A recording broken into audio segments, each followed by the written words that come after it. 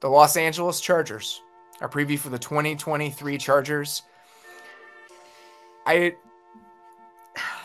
This is it's a relationship that like borders on abusive. Because every year we do this. I do this especially, where it's let me do that again. 5, 4, 3. It's another year and another round of, well, they were hurt. You know, you look at all the guys that got hurt last year, and then you look at the talent that they have on the roster, and it has to be better. Mike Williams and Keenan Allen played 175 dropbacks together last season. That's it.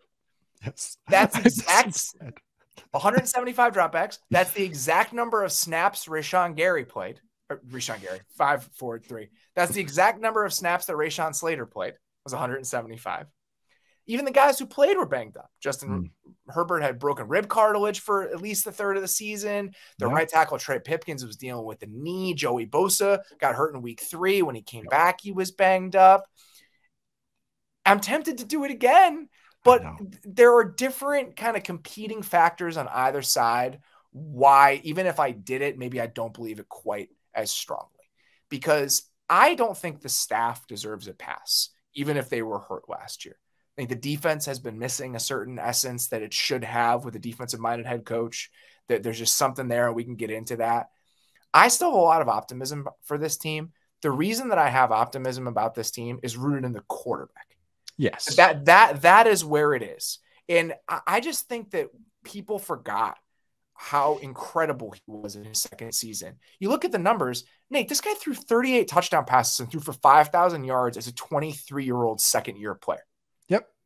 Yep. He's still that guy. He's going to be healthy this year. So even if there are serious concerns about some of the defensive elements, which there are, even if there are some concerns about their ability to stay healthy at some of these positions, which there are, I still think just him being there with a new offensive coordinator, all of this stuff is reason enough to still be optimistic about what this is going to look like for the Chargers. That's kind of what I got to in my notes, and especially after watching Justin Herbert practice and then rewatching a couple games and going, holy shit, this guy is good. And just not somehow already people just moved on to the next thing and moved on. Oh no, there's questions about him. And it's like, there should not be. This guy is just a top tier talent. And I'm loving, by the way, that you looked up the exact same thing I looked up, was how many dropbacks did Justin Herbert have with Keenan Allen and Mike Williams on the field. Did the whole thing. And I even looked up the percentage. It was less than a quarter of his dropbacks on the entire season. So last year, just to compare this, T. Higgins and Jamar Chase last year got banged up, both at separate times in the season, sometimes together. Over half of Burrow's dropbacks still on the field, or T. Higgins and Jamar Chase were still on the field. Over half. That was considered, and so that's double the Mike Williams and Keenan Allen rate. And I looked at the stats for this. I was like, how well did Justin Herbert play? Or is this just an anomaly thing? He goes from 17th success rate without Keenan Allen and Mike Williams to 3rd. He goes in 13th in EPA per dropback to 3rd. He was the 20th best QB against the blitz last year, which is like, what? He's smart. He gets the ball out. And then he would have been the best. He would have been better than Matthew Stafford was in the Super Bowl winning year with the Rams against the blitz, which was like that's really interesting, because the blitz numbers were strange last season. And the fact that he was so good with those guys on the field, I think says a lot. When we can pin a ball on Mike Williams, it really, really, really helps against the blitz. His left tackle is an all-pro player. He missed almost the entire season. The guy had broken rib cartilage for weeks and weeks and weeks. He probably shouldn't have even been playing. They finished 17th in EPA per dropback on the season. 17th. It's not like they were a disaster. They were pretty good. So all these things, and I think the health is the most important. Health is the biggest thing. Yes, that's number one. But now I think the biggest question about the offense is, can Kellen Moore finally take the ceiling off this thing? Yeah. If they're a little bit healthier with a new offensive coordinator coming in, can they finally get those last bits of meat that are on the bone that we were concerned with? What is the number one thing you're watching with this Kellen Moore-led Chargers offense? It's kind of what you mentioned there. Is like, how much is he going to push it? How much are they going to push the ball? Push it, not just in the sense of like push the envelope or anything, but how much is he going to unlock Justin Herbert's gifts? How much is he going to just push him as a player to challenge? Like when Herbert gets kind of like pissed off or he's in a 2-minute drill, all of a sudden he gets into dagger mode. And we've seen this, the Raiders game in week 18, 2 years ago, where it's just like throw after throw. Do that all 4 quarters. Do that for all 40 dropbacks. And I think Kellen Moore can do it.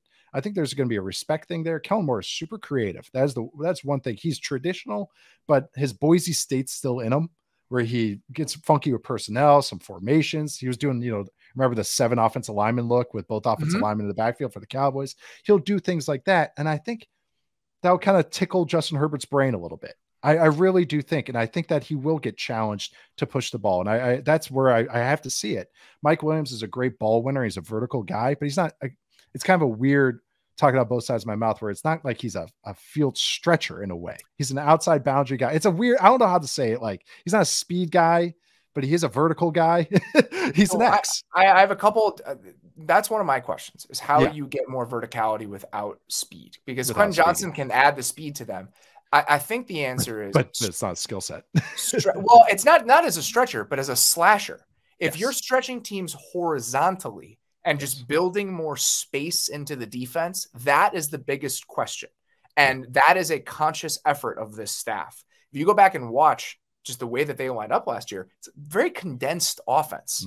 And so they want to just stretch things horizontally just to create more space, period. If you create more space horizontally, can we create more yak opportunities for a guy like Quentin Johnston? And the other thing about pushing the ball down the field, even if you don't have true traditional burners, is protection. And they could not protect last year. Part of the reason he was getting to all of those checkdowns so quickly was the state of the offensive line. Some of that was Rashawn Slater, but Matt Filer struggled at left guard last year. We've mentioned their right tackle, Trey Pipkins, was hurt for a huge chunk of the season. Zion Johnson was playing right guard last year for them as a rookie. He had been a left guard his entire career. He's moving back to left guard this season. Spoiler, I'm going to talk about him later. There are just so many reasons to think that they'll be more secure in their ability to push the ball down the field.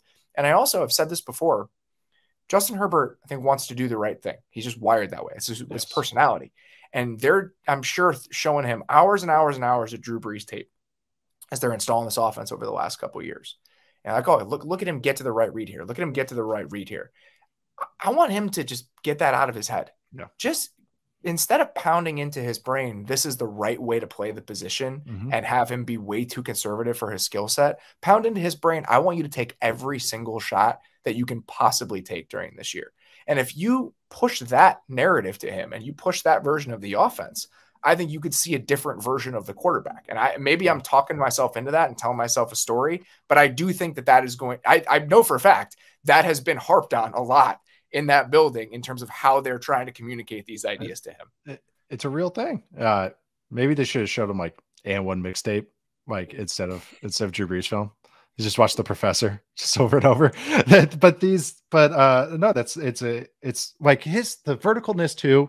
And I remember breaking it down because he was getting criticized in the second half of last year. And you're mentioning the offensive line, which is a huge thing. Also, DeAndre Carter and Gerald Everett and Joshua Palmer are getting target after target after target. And this is leading to the Mike Williams, Keenan Allen stuff. But the Quentin Johnson addition, even if he's, his ball tracking is not his strength, but he is great with the ball in his hands. He's a true plus athlete. I think is going to take some more of those Gerald Everett touches that were the crossers, the digs, just what you're talking about, the yak opportunities, the horizontal stretching. So I think that makes a lot of sense. They're bumping up that spot that they kind of just made work with Gerald Everett, who's best, more like a auxiliary pass catcher as opposed to a guy you should feature in your passing attack. And then also just having like Joshua Palmer as your kind of inside and out dirty work guy. This kind of like shows like the state of the Chargers in 2022. The two guys with more than 100 targets were Austin Eckler and Joshua Palmer. It's like, that's not a formula for winning. It's just not. And it's going to be much different this year. Way more different. We're talking about the passing game. One of the biggest things about this is the running game was not good last season. They struggled to run the ball. They're 26th in early down rushing success rate, despite all of the light boxes and too high coverages that they were getting with Justin Herbert as your quarterback. That has been, even more than the shots, maybe the biggest priority from this staff and one of the biggest priorities from some of the offensive leadership on this team, especially along the offensive line. And Corey Linsley is a guy who has seen good running games. He knows what they look like during his time in Green Bay. And I think one of the things that they really wanted to get to the staff is we need to make sure that we're honing this. We need a condensed, cohesive run game that fits with our play action game. I don't think they ever found that over the last couple of years. I think there was an idea of it, but it never quite came together. I think they have a better understanding now and a better commitment to this is what we want our run game to look like. This is what's good. this is what we have to lean on. And I think that's going to be a huge part of why this offense gets better this season. And that's one of the best things Kellen Moore's been at, is blending stuff together as far as the play action looks and stuff out of the same formation. He's really good at that. And I think that was a Joe Lombardi negative, was that so much was, we talked about siloed, but more of like huge tendencies and indicators out of formations Joe Lombardi has. So it's like, this formation, they're going to run this run play. This formation, they're going to run these two pass plays. And that's so totally disconnected. It was total disconnect between so many of the ideas. That's what, when people ask what makes a good play caller, what makes a good play designer, what makes a good offense, what makes a good offensive coordinator, it's the connection. It's the connective tissue between all of these different things. And talking to really good ones, and talking to a coach during my trip now, we're just discussing, all right, we're going to put this run in, and then we're trying to figure out 3 different play actions that we can do off of it and the screen that we can do off of it. So every single run they put in has a play action that now comes off of it. Every single run. This team's a very good offensive team. Every single one. None of them exist kind of floating on their own ever. And I think that's what separates these teams. That's what separates the really good offensive coaches from the ones who are just running a bunch of ball plays that don't actually have any sort of interconnected element to them. And I think that's a huge part of what the Chargers are missing last year. And I think it's a huge priority for what they can improve this year. A lot of those looks, and we Shanahan gets gushed about this a lot, but even like guy like, with the Bengals, where they'll go from a formation and the route combinations could be 3 different ways. You want to make it rock, paper, scissors. And what the Chargers have been the last couple of years is rock, rock, rock, rock, rock, rock. And then, sometimes it works because, you got great quarterback and talent, but sometimes it's just, you got your hand tied behind your back. And when if you're just throwing the same thing over and over again, they just get used to it. That's why I always talk about fastballs and changeups and everything. So I think that's the one addition that I'm like really excited with this offense. That they're obviously going to have that this year. Yeah, talking to Corey when I was there, I think the idea of we need foundational runs, and we need to build off the foundational runs. I think that is going to be a huge difference for this team this year. Biggest question about the Chargers defense. What do you got for me? There's like some copy and paste from the offense, like kind of health and depth, like that's kind of like one iteration. But I want to see that second half Brandon Staley of the regular season throughout a whole season. And I don't know like what the dials are, and it's not a certain way he was going about it. It was that his stuff became almost Spags-ish in a very game plan heavy stuff. Yes. Where I'm playing one team. I'm playing the 49ers. I'm not blitzing at all, but I'm going to do a bunch of stuff after the snap. Did the same thing against the Jags. We're not blitzing Trevor Lawrence, but we're going to change up every freaking coverage look afterwards. Same thing with Tua. That was like kind of a more mixed bag, but I want to see that throughout the whole season. This kind of Brandon Staley kind of grab bag that he's getting to has really been cool to watch from what we've known with his time with the Rams and early Chargers. So I want to see that through the whole season, what he does with maybe a slightly different personnel this year than maybe what he's had the last 2 years. They were really good against the pass over the second half of last season. They're 4th in pass defense DVOA over the second half of the year, but they were still 26th against the run. Over the course of the entire season last year, they were 31st in early down run defense success rate. And this wasn't we play light boxes because we're a Fangio defense. They used 6 or fewer guys in the box at an average rate last year. It wasn't in the top 5, wasn't up near the top of the league. They allowed 5.5 yards a carry with 7 or 8 guys in the box last year. That's ridiculous. That's stealing for the offense. So this is my concern, is that the personnel in the middle of the defense, other than Eric Kendricks, is the same. And they're already hurt. Austin Johnson, who they signed in free agency last year, hasn't been practicing. Otito Ogbonia, who also was a rotational defensive lineman for them last year, he's on the PUP list. He got hurt essentially the same time Austin Johnson did last year, which led to some of these issues. So theoretically, when you get those guys back, this should be better, but they're already hurt. So now you got Sebastian Joseph Day and Morgan Fox again, and a theoretical step forward for Kenneth Murray, who's been dinged up and in previous years, finally healthy coming into training camp. Daniel Popper wrote a story about how this could be kind of his step forward year now in year 2020, year 4. So all these reasons theoretically for more optimism for the run defense to be better, but I still have concerns. This is not the Browns going out and getting Dalvin Tomlinson. It's more similar to what the Packers did but the Packers, I know we'll talk about this when we get to Green Bay. I think the Packers know this issue, and I think they're working very hard to solve it. I don't know what the Chargers solution is. Right. I didn't ask anyone there and probably should have, but that's one thing where until I see it, I'm just a little bit worried about how they can hold up physically as a run defense when you've seen what they've done over the last few years. And you got to think 6 of their games are against the Chiefs and their 13 personnel and their advanced run game. Now the Raiders, who we'll get to, love to pound it to what they'll use a fullback.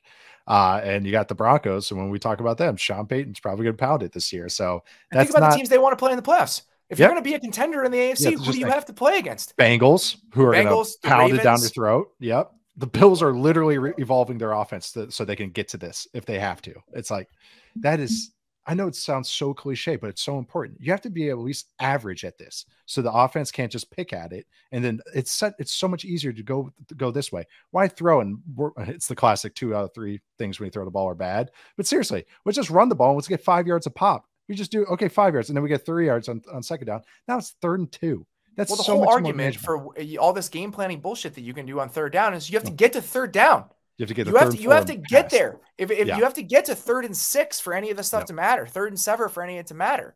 And so it's been so funny. And we'll talk about this with other teams more, but watching coaches around the league get frustrated with this meta of defense, and I'm talking about offensive coaches. Yeah.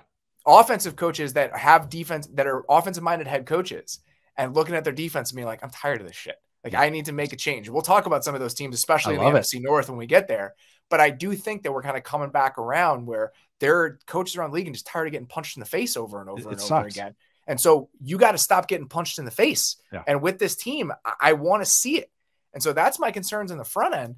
On the back end, JC Jackson's working back from injury. He's already missed some time. So we have this idea, again, on paper, oh man, if they stay healthy, like this group is really good. But I'm not doing that again with this group. No. I'll do it with the quarterback because I trust it. Yeah. I'm not doing this again with the defense. Nope. Yeah, I'll be happily if you want to be a top 10 defense halfway through the season, I'll be wrong. And I'll be happy to be wrong. But I'm not doing it with this group again until I see it. I'm just not. Well, that's even when I was looking at the second half of the year. I'm like, oh man, they probably just had this great uptick in stats and everything. I was like, it was all right. Like, it wasn't like just an exceptional unit or anything, but I'm kind of glad that's what they did. They jumped on some teams. They did. Because they threw the game plan, their typical game plan out the window. They just evolved, but I'm so glad. I feel like this is growth from you, because as I was going through this depth chart and I'm looking at everything, I was like, I try to be very positive on these shows. So, like, believe it or not, but I try to be very like, hey, this is the rosy lens that we can look through all these teams, these units. And this one, it was just, it's like, yeah, okay, Bosa and Khalil Mack. Khalil Mack's getting older. Bosa just can't stay healthy. That's kind of his MO now.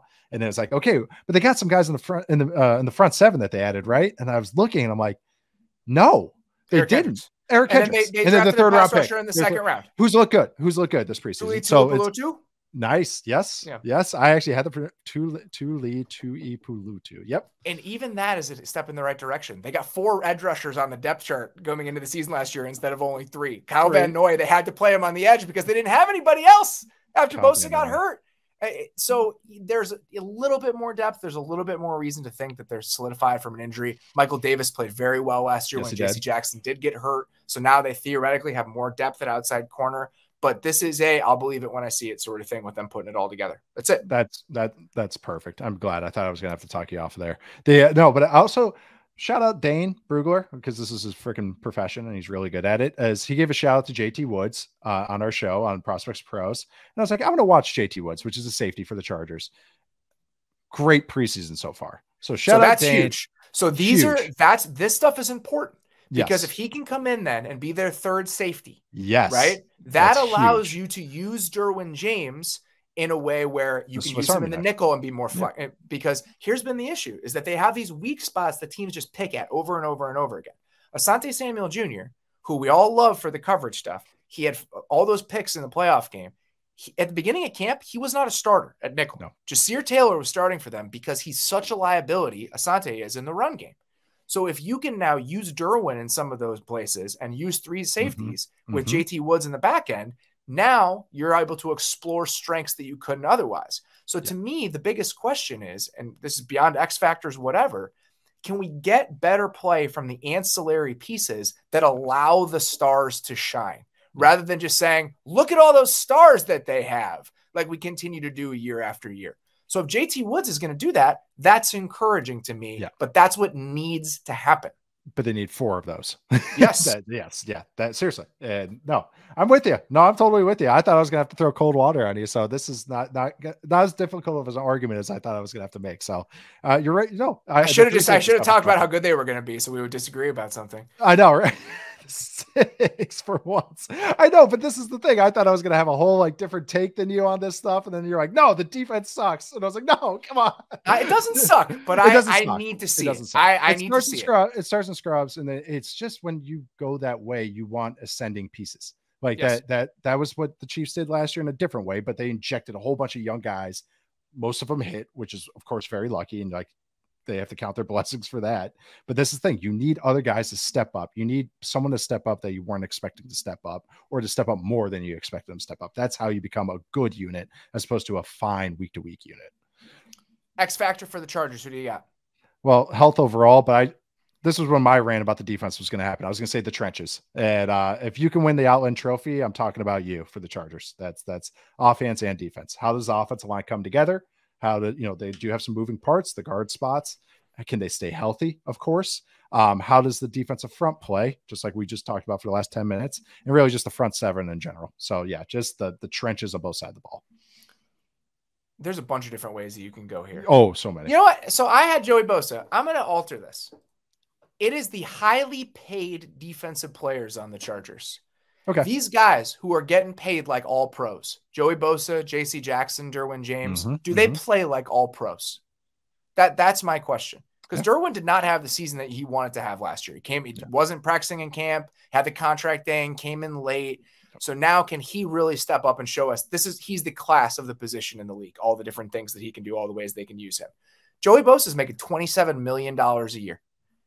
He is right there at the top of the edge rusher market. He was 7th among all edge players and pressures in 2021, but he played 5 games last year. Do we get 2021 Joey Bosa, or do we get 2022 Joey Bosa? And then the same goes for JC Jackson. JC Jackson looked great in camp last year. He had the foot ankle where they had surgery right before the season. He was never quite healthy, and then he had the catastrophic injury. How slow is he to get back? Is he going to be a plus player from the start? Is he going to be somebody that they have to worry about, and then it starts to eat into your corner depth? All this money that they spent on that side of the ball, it needs to go somewhere. You need to recoup some value. You need to get something out of all of those investments that you made. So Bosa and all those guys, I'm not even just limiting it to him. And you can even carry that over to the offense, the receivers. Like the guys that got paid have to play to their contracts. That's just you have to be on the field to do that. Breakout candidate for the Chargers. So I kind of have 2, like 1.5 here, which is actually a pun I didn't mean, but Zion Johnson, I kind of went maybe here, but I'm going to go Zion Johnson, moving back to the left side. So this is where I was about to cut you off at the end of the offensive part, and you're talking about the run game stuff. They're using him as a puller, and he looks phenomenal. And that's just expanding the run game. That's another thing. Just this offense. Kellen Moore has had no qualms running a whole bunch of different run concepts, even if, offensive line coaches have a big impact on that, but he'll call everything. So good to use him more of as a power guy, different style of runs that they maybe have done in the past. But the other one was Darius Davis, their rookie 4th rounder, who returned a kick or a punt during preseason. He returned 5 of those in college. He is an awesome returner gadget guy. So I think he's going to take one back this year like that. And he's going to be really impact the return game, which I think is going to be something interesting to watch. So I think he's awesome. I think he's an awesome returner. Like he's going to be a damn good one right away, and someone just to watch the next couple of years. So just going to say Darius Davis. Let him play 5 snaps a game on offense too. Gadget. Just throw him in the slot and just let him run. Yes. Yeah, that's the juice. Having that element within their offense. It sounds like Jalen Guyton's probably not going to make the team after reading Jalen Popper. So they just don't really have that element. Can they use it a little bit? Can he be our Khalif Raymond every once in a while for this Chargers offense? I had Zion Johnson. You mentioned moving back to the left side. That's his natural position. Had some flashes last year. I don't think he was ever super comfortable, but I think he's going to be a really good guard for them moving forward. I did too. Yeah, I'm not worried about him. Dan and I talked about this. We're not worried about him, but it's just like I think he needed to get his feet wet in the NFL a little bit. What is success for the 2023 Chargers? I mean, at the very minimum, make a playoffs, win a playoff game, and I almost went Final Four. But I would say win a playoff game has to be the success, especially after how last year ended. They have to win a playoff game. If they don't win a playoff game, I think there will be changes. Yeah, that sounds right. They've shown a lot of urgency in the resources that they've spent, in how they've constructed this team. There's been a lot of concessions to the staff about what they wanted. It has to happen. It has to happen. There's no more of the, we were hurt. It didn't get the breaks that we wanted. That can't happen again. And I don't think it's going to. I think if they stay healthy, they're going to be good, but they better be. That's the state that we're in right now.